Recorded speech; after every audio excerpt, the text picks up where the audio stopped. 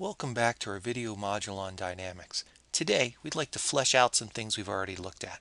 If you recall, when we were looking at our rotating frame, we looked at omega cross r, and that gave us the tangential velocity. In a like way, we looked at omega cross r, and that gave us our centripetal acceleration. And being students at that time, you dutifully wrote them down and tried to get a basic idea of what was going on. But in the back of my mind, I'm wondering, where do we come up with this? Omega cross r for tangential velocity? Where does a cross product come from?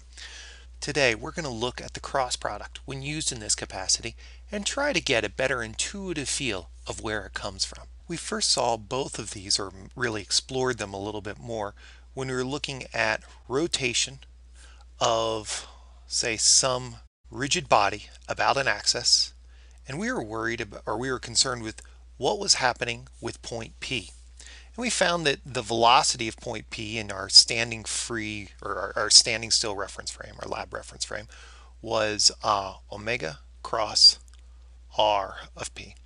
And let's also recall that these are all vectors.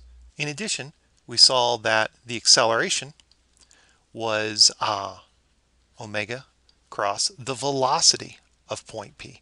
Or another way to say that was when we said that's really omega cross r.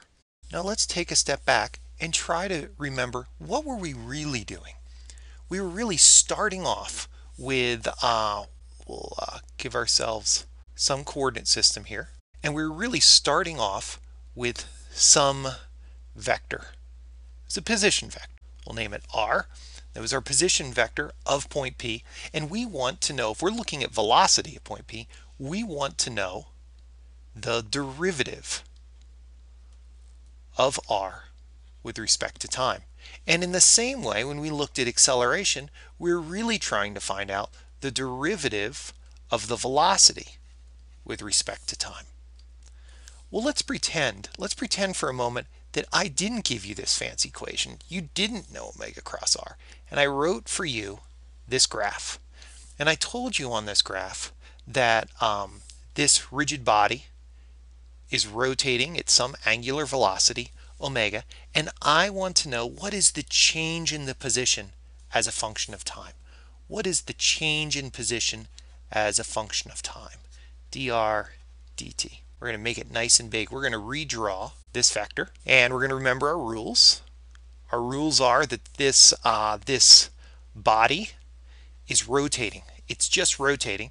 So in red, we have the current position, and we'll say in teal, I suppose, we're going to give the position a split second later. All right, we'll label this. Let's see if I can do this sideways. R plus delta r. What do we notice? Well, first we notice, let's in green, this is what we're after. We want to know this right here, because this green is dr dt. Now, of course, in my diagram, I'm looking at some larger change that we can do a geometric evaluation of, but the derivative is taking that change as a limit going to 0. Well, what are some things we know about this green vector right here? The first thing we know is that it's perpendicular to r. The second thing we know is that the further, we can imagine that if we took a smaller r, say our r ended right here, half the distance, the length of the green vector would be half as much. And as a matter of fact, you see that the length of the green vector increases linearly as we move along r. So as our distance vector increases linearly, so does the change in the distance vector. So in other words, dr is proportional to r. Well, we can number these 1, 2, and then there's one more thing that we know. We know that if we were to spin this, up here we spinned it with some omega. If we were to spin it faster, we would see that, let's say in yellow, we would see that the change in that same amount of time would get bigger. And as a matter of fact, we know that the change in a certain amount of time is due to the omega. In other words, if we cut the omega in half, let's do that. If we cut our angular velocity in half, we would end up instead with a change that would be half as much. That should make pretty much sense. That should make sense. Cutting that angular velocity in half would cut the change in the position vector in half, which means that dr is proportional to omega. And when I say proportional, I'm talking about a linear relationship. It's not an omega squared or an exponential or anything like that. Great, so let's put that into math. How do we find the vector perpendicular to r? We're going to say that that is k cross r. And we've done this before when we have looked at the relationship between e theta is equal to, the unit vector e theta is equal to k cross er. It's just whatever is perpendicular to er. Sorry, there's really no equal sign here. That's not what we're doing here.